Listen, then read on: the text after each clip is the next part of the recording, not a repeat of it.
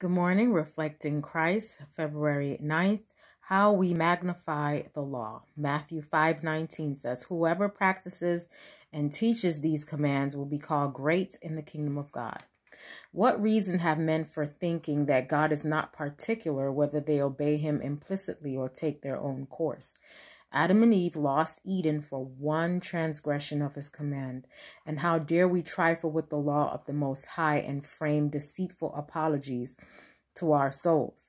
We do this at a terrible peril. We must keep all the law, every jot and tittle, for he that offendeth in one point is guilty of all. Every ray of light must be received and cherished, or we shall become bodies of darkness. The Lord Jesus declares, "Whosoever therefore shall break one of these least commandments and shall teach men so, he shall be called the least in the kingdom of heaven. But whosoever shall do and teach them, the same shall be called great in the kingdom of heaven." We should magnify the precepts of heaven by our words and actions.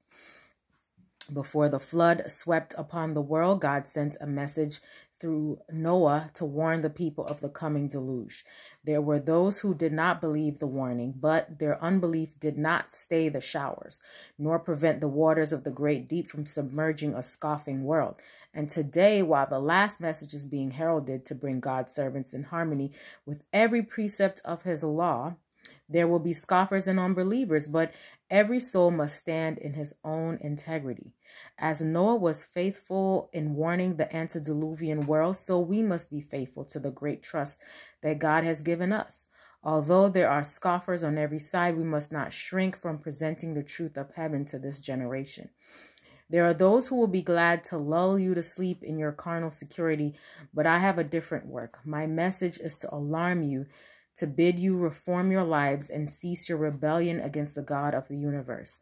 Faith in Jesus does not make void the law, but establishes it and will work the fruits of obedience in our lives. The church that Christ presents before the throne of his glory is without spot or wrinkle or any such thing.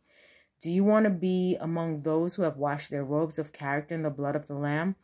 Then cease to do evil, learn to do well, walk in the commandments and ordinances of your God blameless.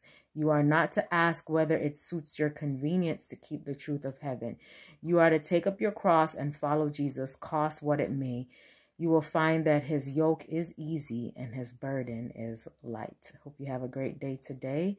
Reflect Christ.